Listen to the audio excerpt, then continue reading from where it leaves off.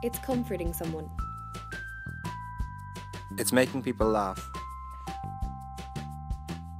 It's sitting beside someone. It's giving someone a phone call or a text to see how they are. It's as easy as smiling at someone. It's listening to someone when they need it. It's just talking to someone. It's holding someone's hand. It's sharing your food with someone. It's opening a door for someone.